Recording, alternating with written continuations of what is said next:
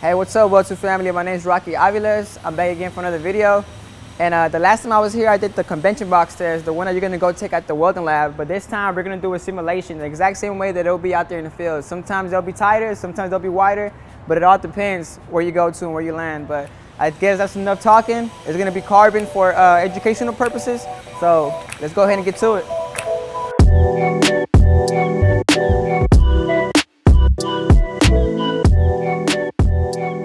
Alright guys, but one more thing before we start.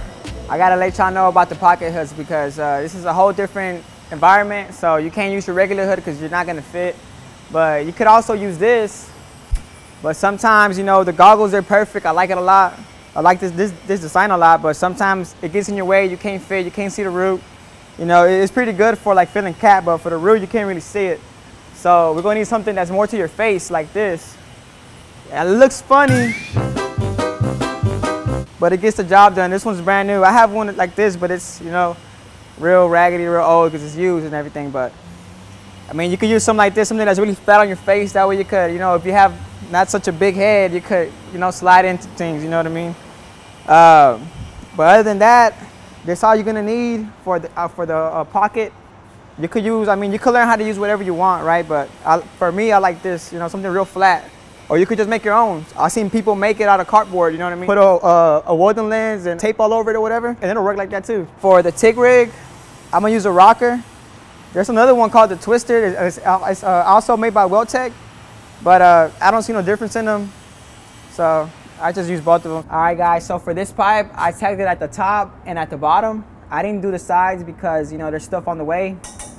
You know what I mean? And I mean, who would wanna do a tie-in where you can't see it, you know? So I'd rather just pick it all up all the way I can, put my head up here, pick it up again, you know, instead of tying in, making sure I tie it in, I just go ahead and roll with it. Let's go ahead and get to it. I'm gonna tell you how I do the root, how I position myself, and how I look at it. That way I can put my head in somewhere, just like the last time how I did on the convention box test. All right guys, so right now I'm doing the root. I'm doing it at 95 amps. I have a 70S2 332 wire. And on this side, on the left side, it was a little tight, you know, than the other side because the pipe was a little bit wavy. So I have to wait a little bit and, you know, wait till it keyholes, and I'll push the wire in, push the wire in, push the wire in.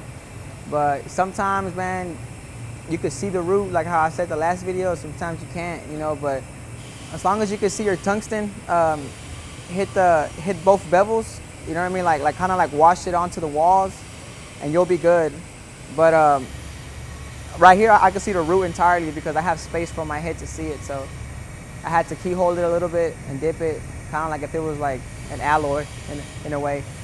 And this is like a demo setup. This is how it's gonna be out there in the field. You know, I mean, 9 times out of 10, you're gonna see stuff like this in the field. For these jobs, it's mostly double time though, like 40 and up, 40 an hour and up. And if they're not paying double, you know, it's paying like 47, you know, up there. These jobs are always up there because it's specialty work. So. And then also a tip for your left hand, if you're barely starting with your left hand, you could even go lower, you know, on the amps. That way you could just go slower and, you know, practice on it if you want to.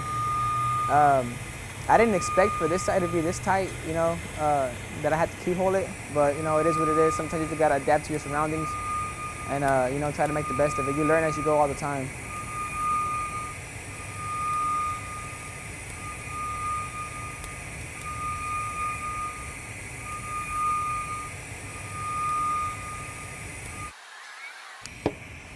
Now on the right side, since I had like a bigger gap, since on the other side was kind of tight, on the right side I'm running at 100, and I have a 70S2 1/8 rod.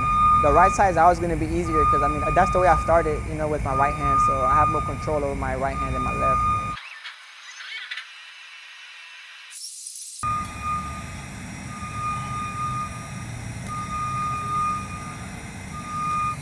And always, I mean, you can't use a straight wire in here. You always gotta like bend it some way, somehow. That way you could get those penetration on the pipe. Because if you don't, you'll like bubble it up and it'll start dripping like water and it'll fall out. You always wanna bend your wire. Like this is the J. You could bend it however you want. That way you could tackle those devils in good. All right, guys. So on the hot pass, this is a 4-inch schedule 40, so you could almost flush it you know, on the hot pass. A lot of people do, but I don't like to flush it all the way because I want to get good penetration. But right now I'm running at 130 on the hot pass, and I try to go a little bit fast. That way, you know, I don't get no suck back and stay on it too long. But it's good practice though, you know, try to move that wrist back and forward, try to hit both bevels at the same time though. Never try to skip a bevel at all. I have a little habit where like I try to get like each end almost the same, just like a little stack on top of each other, because if you weave it long, you know, you might not catch that bevel. So you gotta like kind of keep it tight and, you know, all the way until you can. And if you gotta lower the amps too, I mean, on your left hand side you can too, just lower it. That way you can hit every spot, because you don't want nothing to shoot bad.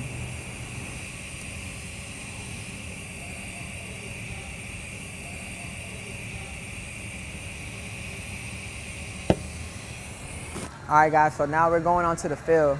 But on this fill, I'm running at 150. So I got it at 150, and it's the same technique, you know, but now I'm running at 150, so you gotta move like a little bit, not a little bit fast, you know, but you gotta just make sure you hit them bevels. You know, if you gotta go slow, but don't go too slow, because you don't want to suck nothing back. You know, just be consistent, you know, move it. Don't stay at a spot too long, because it will suck back. These new stuff, it's all alloys mostly. Like I said, it's always different where you go, but for this one, I'm doing carbon this just for educational purposes. Alright guys, so on the cap, if the pipe gets too high, you could always just lower down your amps, you know, instead of picking them back up, because the pipe is hot. So I'm gonna just lower it down to 140. Before you tackle anything, like how I always say before, I always look at it and I try to see where I can fit my head, how I can position my body, that way I can be more comfortable, because I'm not gonna start welding if I'm gonna get a cramp, you know. So I always try to make sure I'm good. I can move my hand, move my wrist, you know. I'll make sure I can look at the root, make sure I could, you know, make my best to look at the root or both walls at least. You know, you never want to go into something, you know, putting yourself in a bind. I've seen guys get cramps, and it's funny. It's funny, but at the same time, it's not, because you can mess something up and lose your job.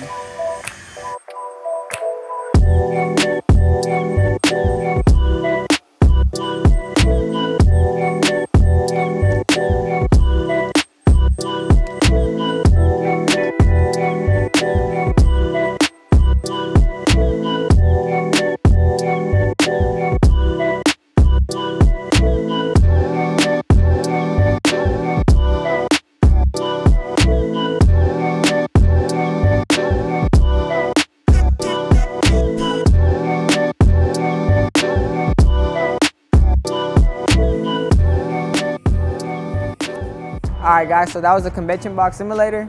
Like I said before, they might be different in the field, you know, so, but if you have your own way on how to do this, you know, let us know below on the comments. But other than that, I'll be posting stuff on Snapchat and Instagram too from work. Not all the time, because you get in trouble. But my Snapchat is Rocky-So, ROCKY-SO, and my Instagram is Rocky Aviles, ROCKY-AVILES. But had a fun time shooting this video. Let me know if y'all like it, share it, follow me on Instagram and Snapchat, and hopefully I see y'all out there. Y'all be safe.